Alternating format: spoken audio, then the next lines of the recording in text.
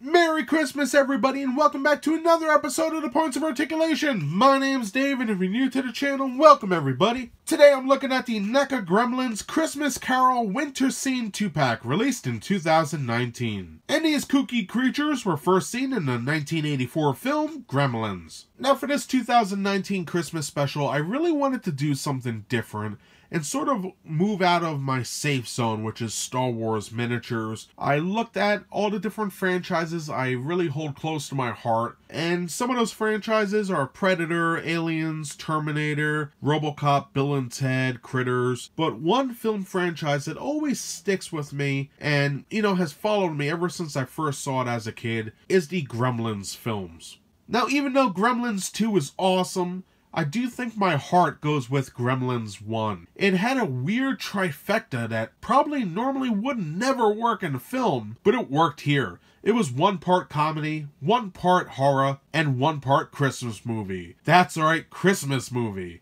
Gizmo, the original Mogwai, was going to be a Christmas gift. It had trees, lights, gingerbread men, Christmas carols, snow, and even a Santa.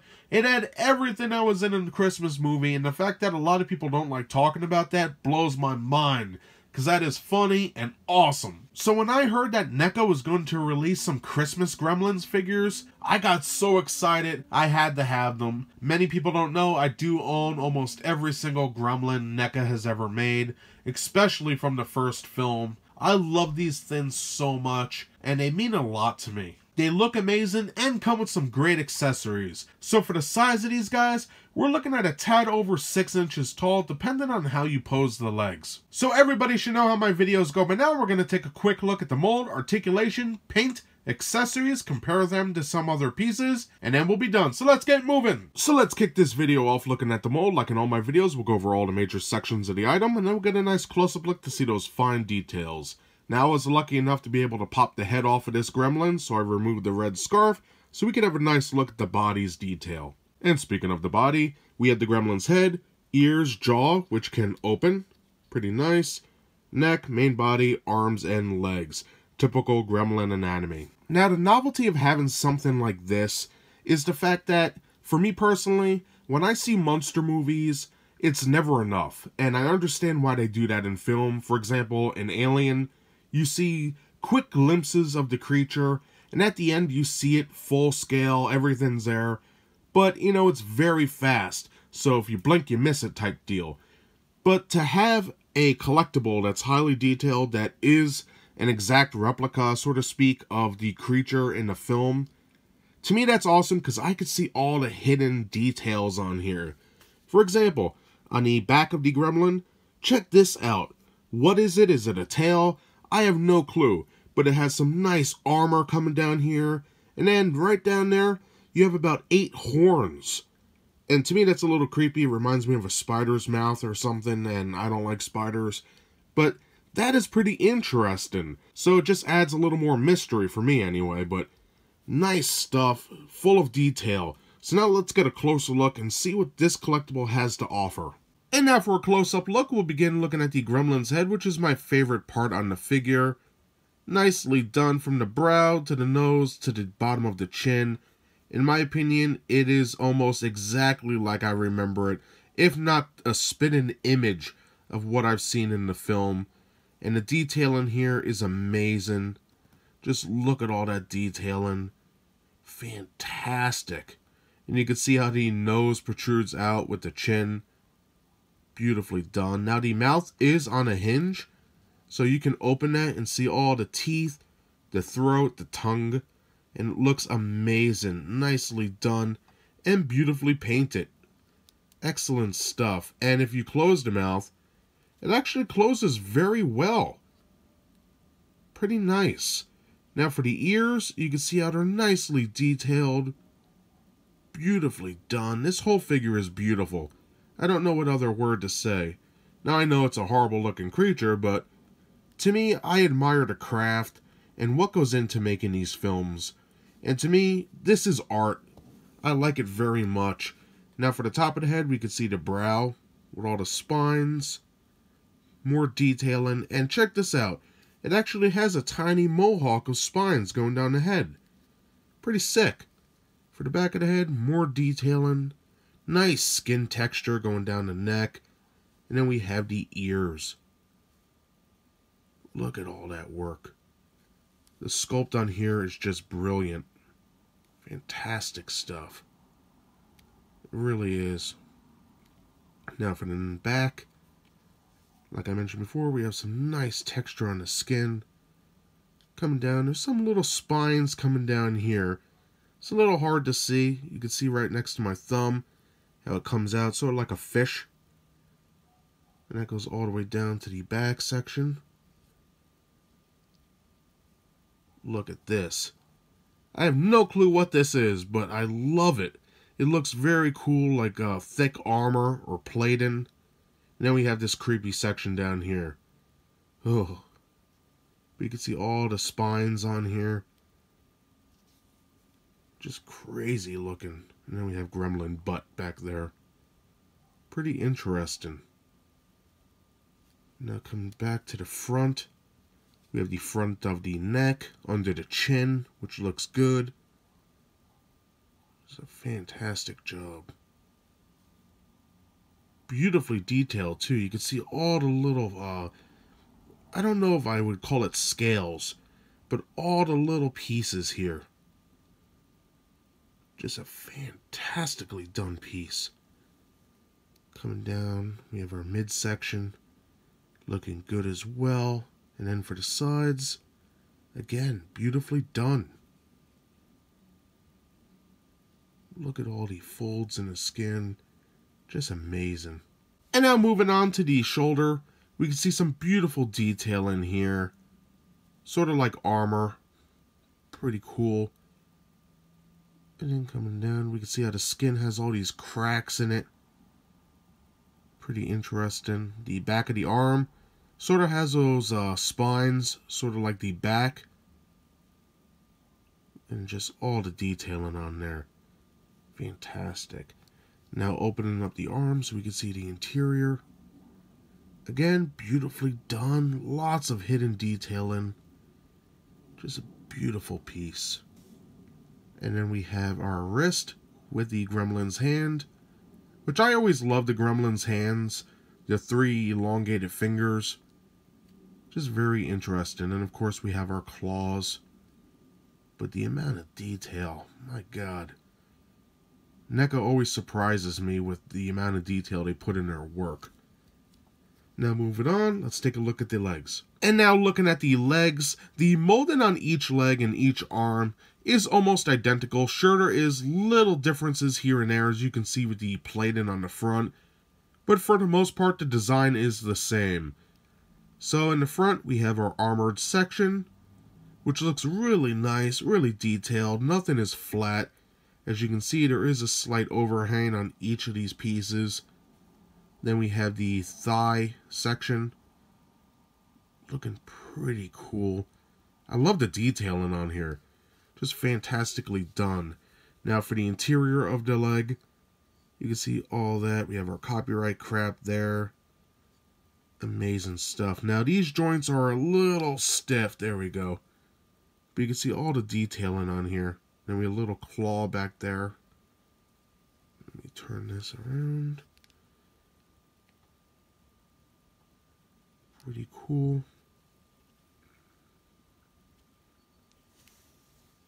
And then in the front, we do have more armored section on the foot. Let me turn that better for you guys. There we go. Beautifully detailed. Again, you can see a little overhang there. Very nice. And that's the same for this side. There's not really any differences, like I mentioned.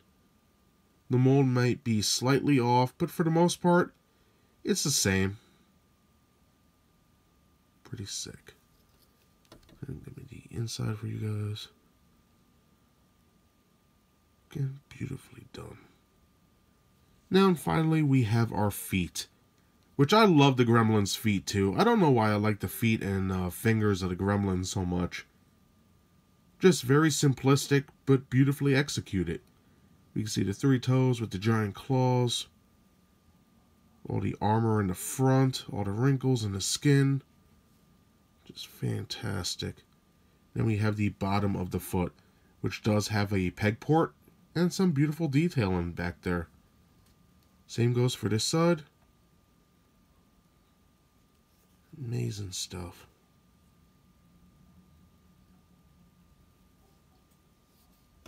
And the back of the foot. The side. And that's all she wrote. So that does it for the mold of the gremlin. Hopefully I covered everything. There is a lot to talk about. And as you can see from head to toe, this is filled with nicely sculpted details. So now let's take a look at the articulation and then the paint.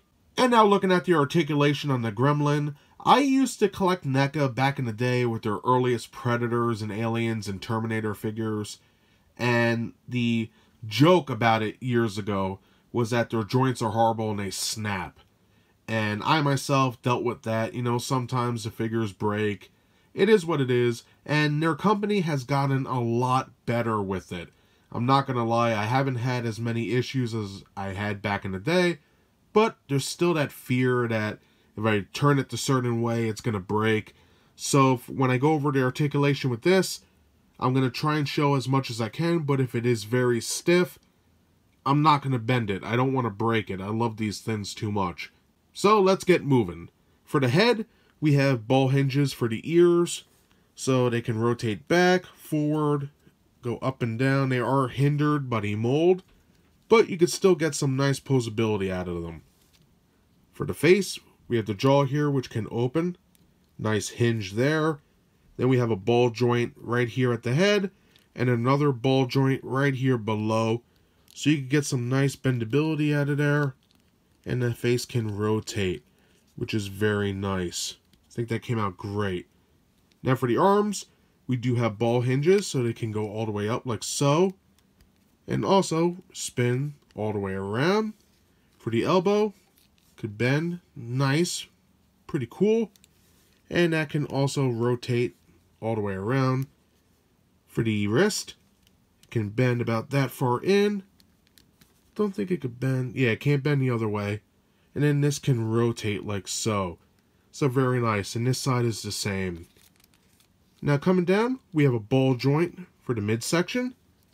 And that can go back and forward and spin all the way around.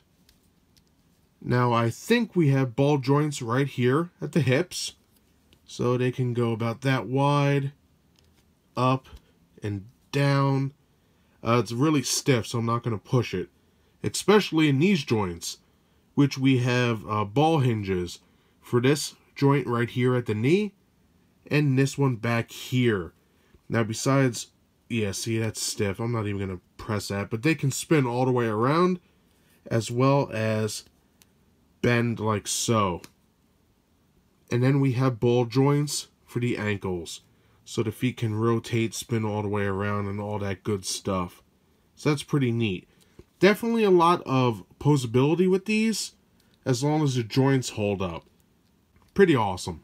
And now looking at the paint on the gremlin, each gremlin in the set features the same amount of colors, which is about 12. And now I'm going to rattle off all the colors that are on this baby, not including the scarf. And then we'll get a nice close-up look to see my favorite parts on here.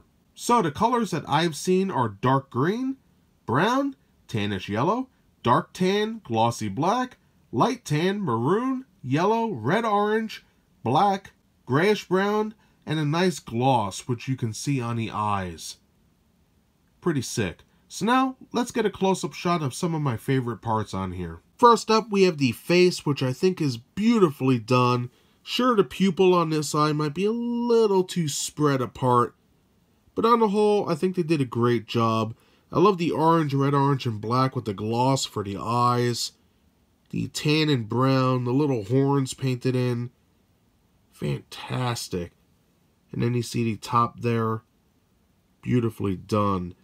Now, if you look in the mouth, you can see all the tan teeth, the maroon and the yellow inside, looking good. The tongue, excellent stuff. I think that came out great. Now, continuing on, one of my other favorite parts is the back of the ears. And you can see how nicely done they are. Looking very cool. Moving on, we have his shoulders, which look very nice. I love the paint blend in here. Excellent. And that's the same on this side.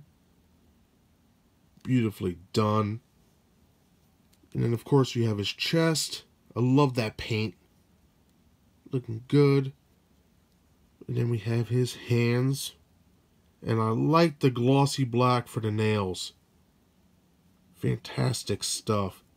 And I think it's best done on his feet, which look amazing. And then finally, the next part that stands out, as odd as it sounds, is the back section here of the gremlin, which we never really get to see in the film much, and this just stands out. We have these armor scales, which are beautifully painted, and then it has like these horns down here. Really weird. Reminds me of a spider. Oh, damn, I hate spiders. But very interesting. So that's all the major paint for the figure itself. Let's go over these scarves, and then we'll be moving on. For the first scarf, we have black, gray, and white. Looking very nice. I think they painted that exquisitely. Beautiful stuff. Turning it around, you can see the paint continues all the way around. Nicely done and even on the interior. Nice. With the second gremlin, we have a dark maroon and a red. And the scarf, I think this one might be my favorite. Looks fantastic. You can see all the wrinkles and folds. But I love the paint choices here. Beautifully done, even on the interior. And then coming down the back section. Very nice. Cool paint job. So now let's take a look at the accessories. And now looking at the accessories, first up is the blue hat for the first gremlin, which comes in at about 1 3/4 inches long. And it looks very nice. You can see all the finely detailed stitching and stuff like that. Very nice. I like the front of the hat as well. All the beautiful folds. We have the interior where the gremlin's head would go, and you can see the little ports where the ears come out of. It's pretty funny. Then we have the back. Beautifully detailed. So let's see how this bad boy goes on the gremlin's head. Now putting on the hat, it's a little tricky because you got to get the little lips here around the eyes. But once it's in, you can see how the ears go into those canals in the hat. And it looks pretty cool. Nice. Up next, we have the Gremlins red and white hat, which comes in at about 3.5 inches in length. And I had to adjust the light so we could see the fake stitching on here. A magnificent job.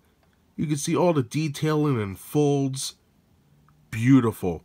We have the little pom-pom there, which is nicely detailed. Turning it around.